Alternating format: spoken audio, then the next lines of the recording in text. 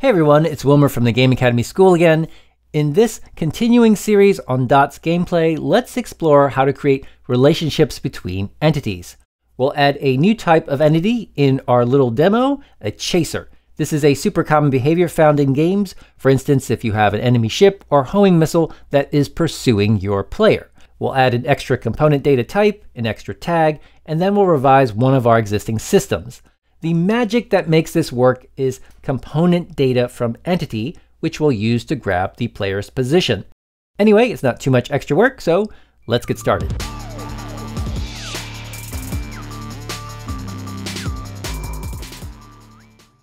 Before we get too far into the lesson, just a reminder that the full course will be available at GameAcademy.school at some point. This will feature reorganized content and further development of our minigame beyond what we do here. Sign up for the mailing list with the link in the description to get notified when it's out of preview. The goal is to create a good working foundation in ECS and Dots. Then you'll have enough confidence to build gameplay systems on your own. Here's where we left off from the last video. If you don't have your project handy, just download the starter file from the GitHub link in the description. But definitely check out the first couple of videos in this series where we set up our basic Asteroids-like demo if you haven't already. The packages currently use the universal render pipeline, plus we have the HybridRenderer version 0.5.0 and Entities 0.10.0. Your versions may be slightly different in the future. Just make sure that you double check your dependencies in the PackageManager and snuff out any console errors before proceeding. Though we're building this lesson on what we did with the asteroids in the last video, we don't need the asteroids themselves. You can go into the Asteroids subscene and disable the game objects temporarily. That declutters the editor window. And we also want to uncheck auto load scene. We don't want any extra entities showing up in the entity debugger either. If you've done it correctly, we should only have some entities related to the subscene creation and the player ship itself. In the hierarchy, per usual, we'll start with some game objects and then convert them into entities at runtime.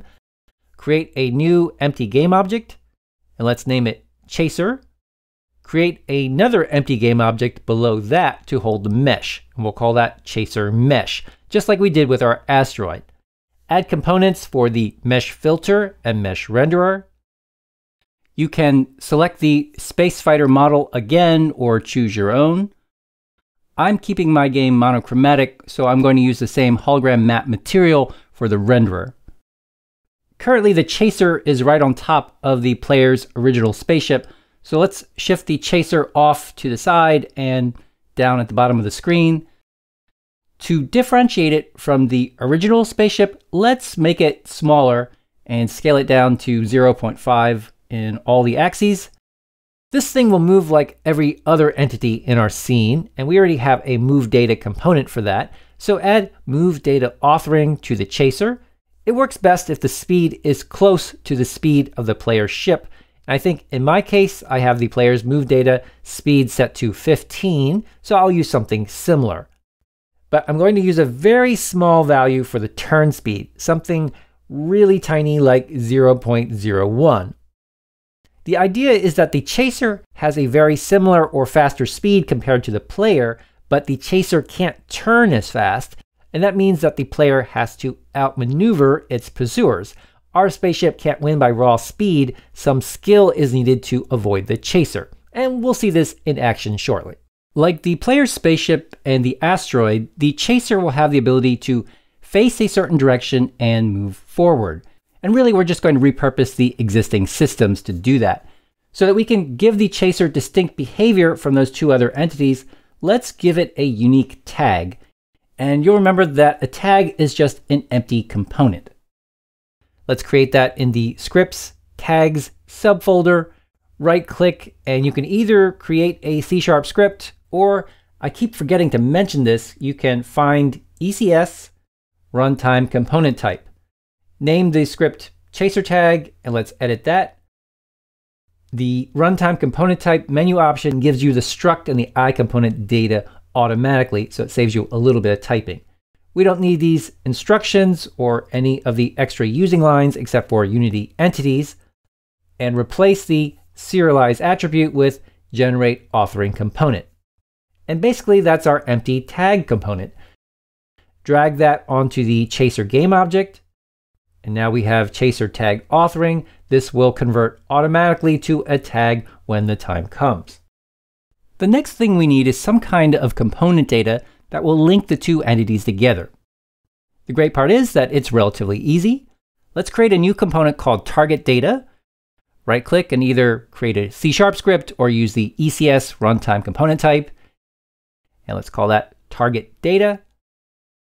Let's edit that script. We have our struct set up, implementing iComponentData. Great. Just add one public field of type entity. And let's call that TargetEntity. Add the generate authoring component attribute. And let's just clean up what we don't need. And basically that's it. That's our magic connection to another entity. In the editor, drag the TargetData script onto the Chaser object. The authoring component has an empty field, and you can see that it's expecting a GameObject. Specifically, you're going to need a GameObject that will convert to an entity at runtime. We want the space fighter in here, of course, but that's a no-go at the moment. It won't take that field. The Chaser is not part of the subscene, and really it needs to be in the same subscene as a space fighter, at least for now. We'll discuss how to get around that in a later video. Add the Chaser to the spaceship subscene, and then drag in the space fighter into the empty field, and bam, we now have a connection with the other entity. At runtime, this entity really is just an ID, an integer. So it's super fast compared to how you might reference game objects to each other in classic Unity. An entity is just a number. Let's save the script, and then in play mode, bring up the entity debugger. You'll see our Chaser entity. In the inspector, we have a TargetData component, and that has a target entity field with the space fighter's unique index number filled in. This is similar to how we created parent-child relationships between entities when we converted our asteroids. The unique integer is the only thing making that connection between the two entities. Okay, great. So now we have that relationship formed. Next, let's modify the FaceDirectionSystem so that the Chaser can always turn toward the player. Okay, so here's our FaceDirectionSystem. And you might recall that we use this to turn the player's spaceship. So let's try to revise this to work with the Chaser as well.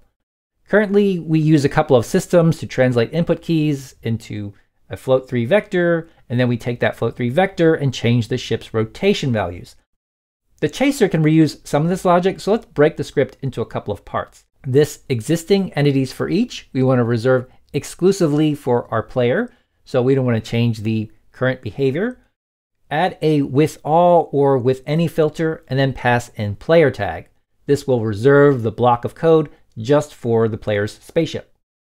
Now this part in here, we want to extract as a separate method so we don't repeat ourselves later. So I'll just highlight these lines and let's extract the method.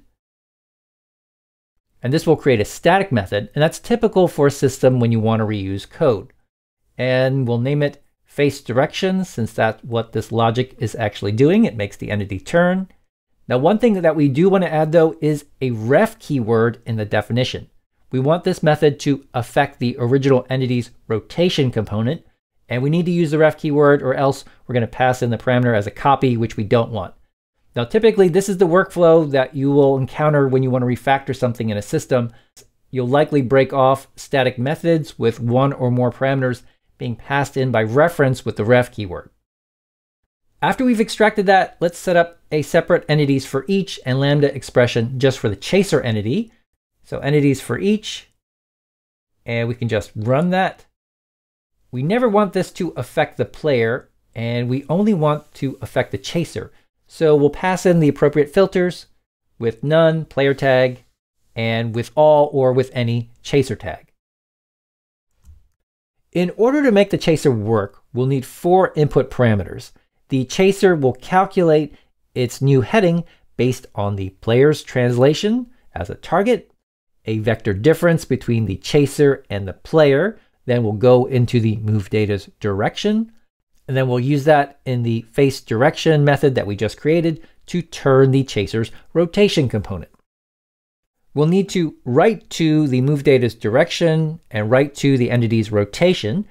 We'll also need read-only privileges for the entity's current translation and target data. Okay, so we have the player's spaceship stored as an entity ID in the target data. The trick is, how do you turn that into a translation value for the player?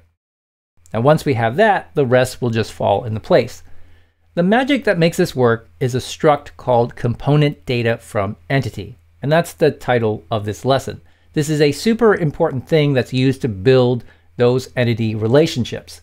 ComponentDataFromEntity is actually a native container that gives you access to all of one particular data type. And we'll populate that with the getComponentDataFromEntity method. You could, for example, grab all of the translations in the current world, or grab all the rotations, all of whatever type T you pass into the angle brackets. In our example, we're interested in the player's translation value.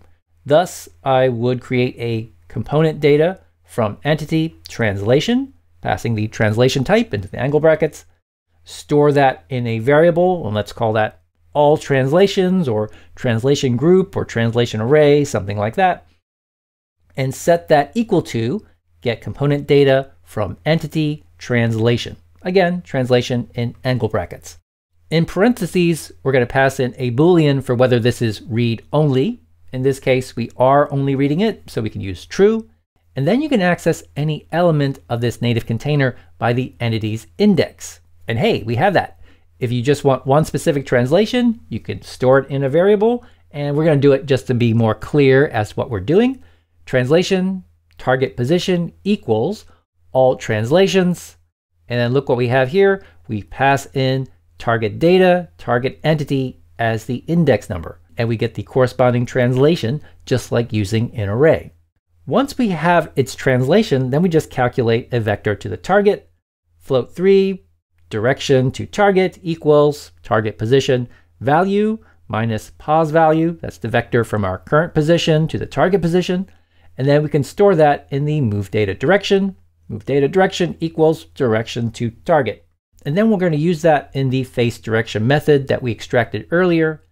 FaceDirection, refrot, MoveData. And that basically should do it. We'll take our target entity ID and get the corresponding translation of the target, which is our player's spaceship. We calculate the vector direction to that and then rotate the chaser accordingly. Of course, we need a little bit of defensive programming. If you try to run these lines without a valid entity ID, we'll get an error. So let's just protect against that. Up here, we can use the ComponentDataFromEntity's exists method to verify if all translations exists target data, target entity, and that should be not all translations exists. If the target entity is not valid, essentially, we'll just return. And I'll stuff that in curly braces in case you want to add a debug log warning or something else in there. And this will squelch any errors in case the field is left blank in the inspector. So that's our face direction modified for the chaser. Again, I've broken this into smaller lines for clarity. You can condense this logic once you feel comfortable with all the steps involved. Save the script and let's jump back to the editor. At runtime, the chaser spaceship should now aim at the player, more or less. Its turn speed is probably set a little bit too low, but it does look like it's doing the right thing. As we move the player, the chaser slowly turns to face us. Unfortunately, it's stuck in place, and we probably need it to thrust forward. That's super easy to fix though. We just need to go to the MoveForwardSystem and edit that. We used this system previously to propel the asteroids, which move along their local positive z axes. The chasers should essentially do the same thing.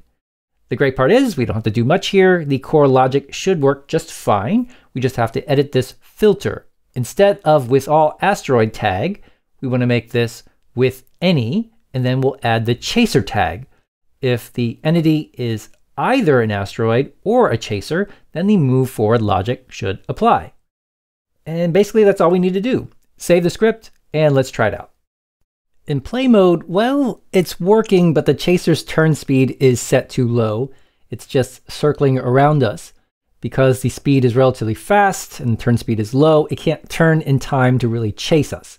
But that's encouraging. we can just experiment with some settings.